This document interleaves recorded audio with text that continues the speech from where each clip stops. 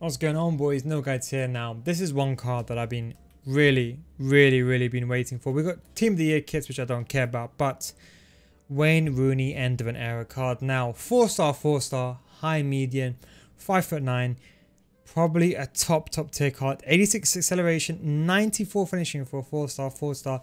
Amazing short passing, amazing dribbling.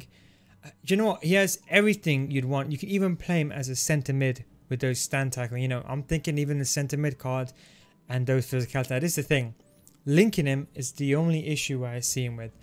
Apart from that, you know, I think even for the price, you know, 84, and 86, it's not that bad. Just, you know, I'm not really too good. I'm looking at maybe 200k, maybe just a bit over if I'm not mistaken.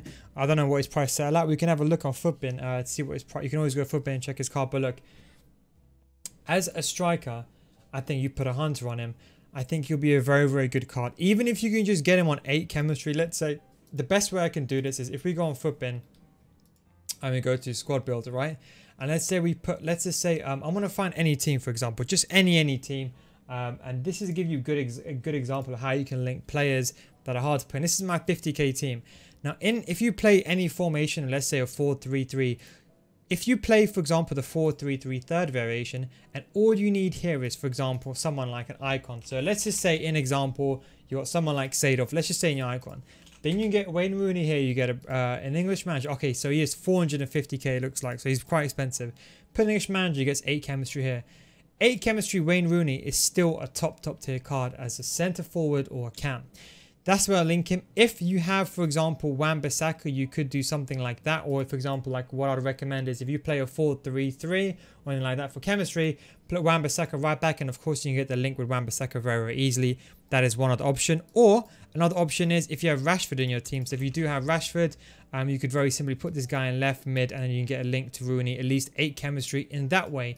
And the benefit of this is, in my opinion, the key benefit is if you play him with Shadow in CDM, I think this is where he really prospers. Because, you know, in my opinion, he's medium high, right? So he's an attacking centre mid. Stand tackling is irrelevant. We know that. But the slide tackling, defensive awareness and interceptions, I think he's a perfect centre mid. Now, the only issue is I look at his balance and I think his balance can be better. But because his sprint speed is actually not that bad, you could maybe get away with putting like an engine on him. Maybe playing him in centre mid. I'd recommend that if you can somehow get him on 10 chemistry. The only issue is there isn't really much to go on. You can maybe go with, if you really want to, defensive wise, there isn't really that much. You do have Guardian that does give his balance up. That might be the only other thing I would recommend. Putting him in Guardian, playing him in centre mid. But as a cam or a centre forward, I would say with a hunter, and I would say as a Guardian, you can definitely put him there. 400k, it is a lot.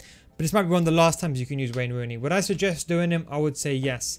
If you have an English link, like someone like Rashford, someone like or even one icon, then get him in your team for 8 chemistry. 4-star, medium high. Put him with the Guardian. Probably one of the best centre mids you'll find in the game. Very strong. Has everything you need for a centre mid and has that pace.